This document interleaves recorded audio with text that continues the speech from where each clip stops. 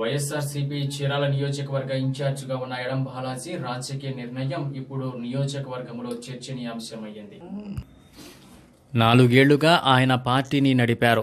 1-2 సార్లు వైఎస్ఆర్సీపీ చీరాల నియోజకవర్గ అభ్యర్థి ఆయనని ప్రకటించారు. చివరికి సిట్టింగ్ ఎమ్మెల్యేగా ఉన్న అమంచి కృష్ణమోహన్ వైఎస్ జగన్ పార్టీలోకి ఆహ్వానించడంతో ఇప్పుడు ఎడం బాలాజీ నిర్ణయం ఆసక్తికరంగా మారింది.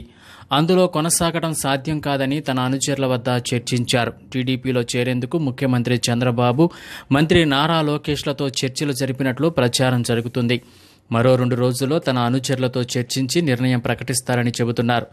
ఎలాంటి నిర్ణయం తీసుకుంటారు, అభ్యర్థి అవుతారా లేక ఎవరి గెలుపుకు పనిచేస్తారనేది ఆసక్తి రేపుతుంది.